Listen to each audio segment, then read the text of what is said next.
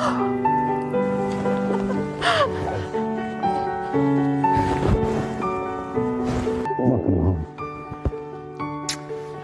little girl. So,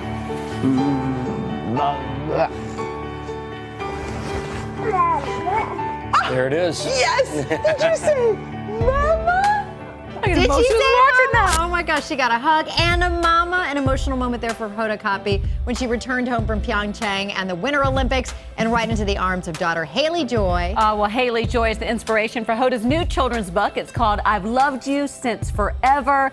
She joins us from New York. Hoda, I want to see it again. You come in the door, you're on your knees, you're waiting. Describe that moment. Oh my God, can I tell you, I just watched it now and I want to start weeping again. For 2 weeks, I missed that right there, the feeling of like her on my chest. And I have to tell you guys, like she is the eraser of all pain. Like she's the answer, she's the cure, she's everything. And when I was gone for those 2 weeks, I kept thinking about her. And anyway, we're back together again, and all is right with the world. So wait, she learned to say mama when you were gone? Was that on Skype? Were you coaching her? No, you know what happened? My mom kept saying, say mama, mama. So my mother taught her how to say mama. But here's what's weird. So then later when I was saying, can you say mama? She kept pointing to the phone. So I think she actually thinks the phone is mama. Hey, we'll take it. We'll take it. That's really the truth. Hoda, we were watching that. Natalie and I were sitting in the bed. You know what I miss most about that age is bath time. When they get out and they smell so good. Tell me your bath time routine. And you tuck in their pajamas real tight.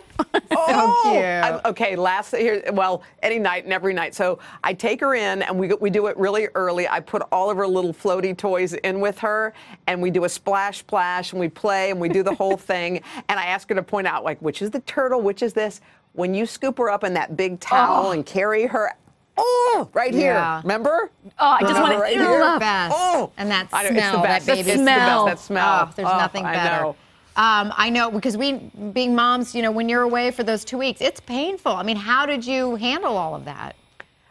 You know what? I tried to do the be here now thing. Like I wanted to be where I was. And I think, look, that there are so many parents out there who are separated from their children for longer periods of time for real reasons. And they feel the real ache. And I think for us, thank God for Skype. And also, you also want to sort of teach your child as you go through life, like this is something that mommy enjoys. I love you more than life. But also that she understands that there are things that your mom can love that are different from you. Right. That's a big thing that I learned late in my career was don't apologize for work. So never say like, sorry, mom's got to go to work. Don't feel guilty. Yeah. But say, this is great. I still do. Mom's going here. And when I left for the Olympics in Rio, my son said, I know there's military families, but I'm going to miss you for the 2 weeks. I'm always big about, hey, military families that serve our country the way for a long time. But Hoda, I thought about you and actually texted you when they ran the video on Valentine's Day and you got to see Joel and Haley. Was that just gut-wrenching? So beautiful, but so hard. I was melting because we didn't have any idea that they were up to something.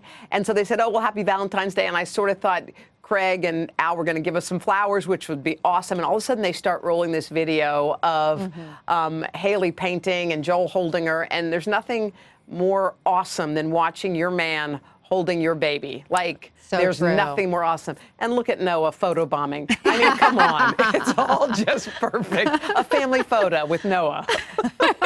I loved you since forever. I mean, Haley Joy really, we say, is the inspiration, but she's sort of a co-author on this, isn't she? She really is. You know what's funny, you guys? I mean, I feel like I went through part of my life and I worked really hard and I got into work so much and I thought, well, I'm going to get to have a child and a relationship later. And then I met a guy who I thought I loved and I married him and it didn't work. And I said, well, you know what? It's going to happen later. And I got sick. I battled cancer for a while. And then I thought to myself, oh my God, I missed it. Like I missed my window. Life happens and it goes by. And I don't know if you've ever felt this, but it's sort of like you try to say thank you for everything I have. I don't get everything in my life. I have a beautiful family and great friends and a great job. But I have to tell you, that feeling of wanting a child was here, and I pushed it down. I just kept pushing it away, saying, you don't get that, so don't entertain it. And one day, like, I just couldn't push it away anymore. And I just thought, you know, like, why not me? Why can't I try? And I have to tell you, after the adoption papers were filled out, I'll never forget it. I was sitting in my office, and they said, wait wisely. And I got a text from a woman from the adoption agency, and she said, call me. I'll never forget it. I looked at the clock. It said 11:54. I wrote it down, and I said, my life's going to change right now. Wow. I dialed that number, and I called it, and the woman on the other end said, she's here. Oh, you just gave me goosebumps. And it was one of those things. And here's the thing, I loved her before I knew her. And I don't know if you've ever had that too. It's like you haven't felt it in your hands, but you've loved it. And I knew the idea of her. I kept thinking, like, you're sleeping under the same moon and stars as me. We're together. Like, I felt her. And that was kind of the genesis of the book.